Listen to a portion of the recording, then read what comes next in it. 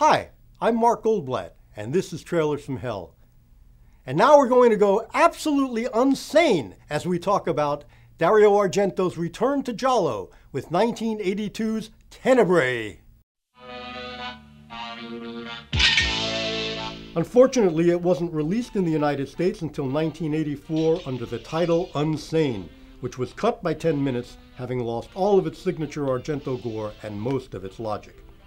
It had a minor theatrical release and ended up on VHS, which was my first exposure to it, but it wasn't until I scored an uncut letterbox Japanese laserdisc that I really got the full experience of the wonders of Tenebrae.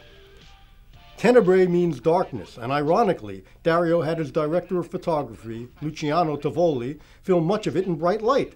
This was a markedly different look and style than Suspiria with its highly saturated primary colors. It was colder, like ice, as Dario says.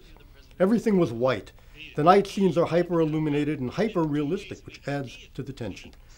The story centers on Peter Neal, played very sympathetically by Anthony Franciosa, a successful New York mystery writer who travels to Rome to promote his latest novel, Tenebrae.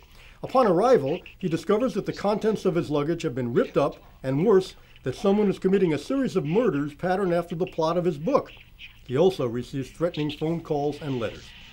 Peter takes it upon himself to play sleuth, feeling a responsibility to stop the killer. The film includes several beautifully choreographed set pieces of mayhem, infused by a violent eroticism of underlying sexual repression.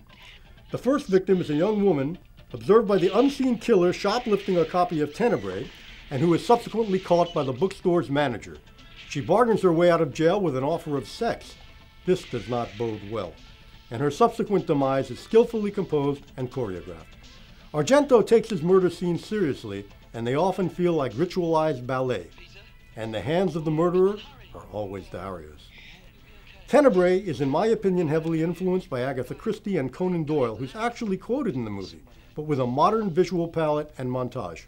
There's one bravura shot lasting almost 3 minutes.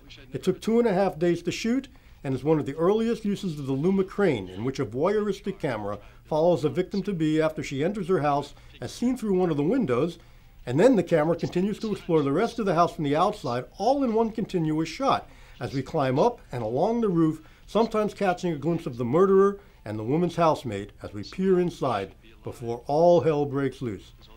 It creates great expense and is structurally a risky shot because it is self-contained, and at first glance doesn't seem to further the story on its own. So naturally, the American distributor wanted it cut out of the movie. But Dario refused, and rightly so. Tenebrae is a stylish and complex murder thriller with twists and turns and a pretty shocking conclusion. I've watched it numerous times and always enjoy it. If you've never watched a Dario Argento film, I should point out that there are some moments of extreme violence and gore in most of his films. And although somewhat tamer in this regard than most of his work, Tenebrae is no exception. It's Argento at his best, and I think a true classic of its type.